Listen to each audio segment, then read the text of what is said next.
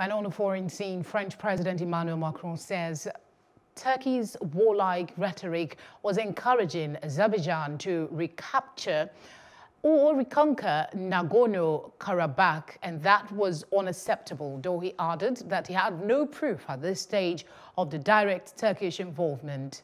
Fierce fighting broke out on Sunday between Armenian and Azeri forces over Nagorno-Karabakh, a breakaway region inside Azerbaijan but run by ethnic Armenians. Turkey is an ally of Azerbaijan, with which it shares ethnic and cultural ties. Macron said he would discuss the issue with Russian President Vladimir Putin on Wednesday evening and with US President Donald Trump on Thursday.